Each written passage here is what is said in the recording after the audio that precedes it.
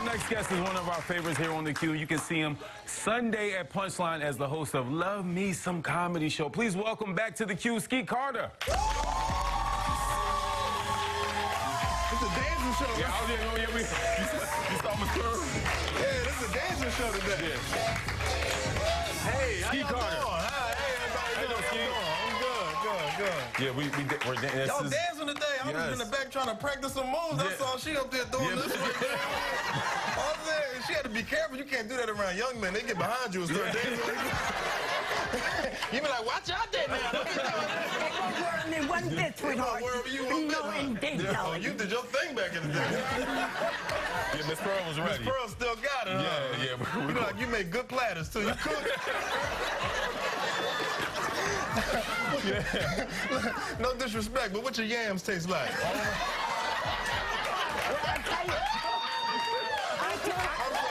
I'm sorry. She's giving him the recipe. I use a little brown sugar. I use the brown sugar. I'll tell you this. You know, jam is one thing, but jelly only shake like She this. said jam.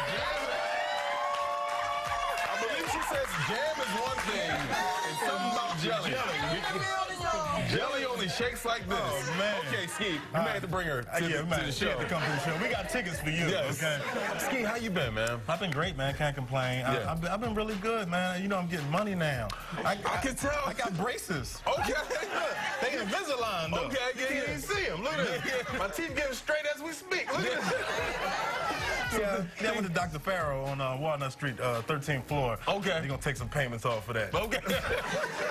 So, Skeet, I mean, you're from Philly. Yes, I'm from Philly. How was it like growing up with, you know, your mom, man? Oh, and my mom. Oh my God, my mother. I don't know if the new parents is like my mother. Back in the day, my mom used to give me an option. She said, "You want your A beat? That means your butt. You want your A beat, or you want to get on punishment?" I thought taking the punishment was the best thing to do. No, she used to take stuff out of punishment that I didn't even know could be taken out. Like she the only house she used to take us shopping when we went on punishment. Yeah. Fill a cart up, everything we wanted. And when we got to the register, she tell us the reason why we ain't gonna take it home.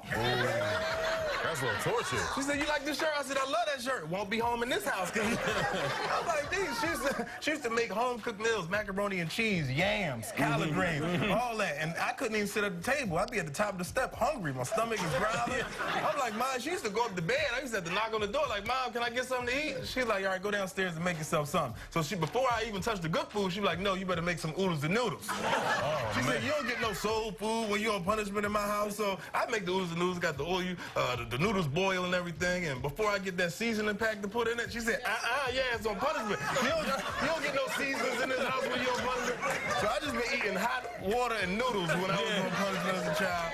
But I love my mom to death now because, you know, with her, I became, I don't know what I am. No, no. I'm gonna tell you, you're on your way, man. On my way where? Yeah, no, you're on your way to superstardom. I appreciate that, seriously. man. I appreciate that. I know talent when I see it. Thank you. Look at her over there. Look. That's Meredith. I see Meredith, but they said you got a drinking problem or something. I heard it in the back. I said they just spilling all the tea today. This is crazy. You drinking, she twerking.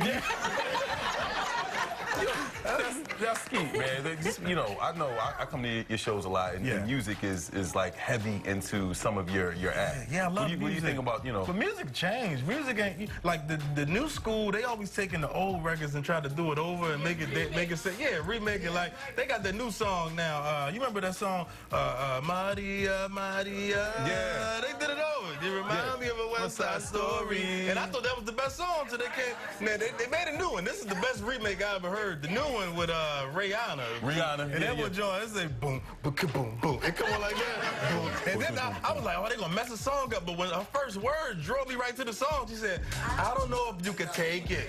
I know you want to see me naked, naked, naked." I said naked, naked, naked. This is better than the original.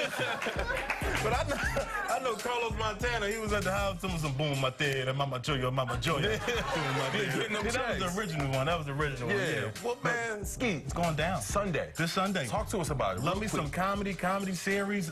It's official now. Every last Sunday of the month, I will be there hosting, bringing comedians from all over. So we're gonna have a great time. If you don't have no plans, you ain't cooking yams, come on down to the show and have a great time, man. So it seats about 320 something people, but we sell out every time. So you got to go online. Gotcha. punchlinephilly.com. Get your tickets. Cool. Come on, have a good time. Let's give it up for comedian Skeet Carter right here on the Q. Hey, brother. Hey, brother. Thank you.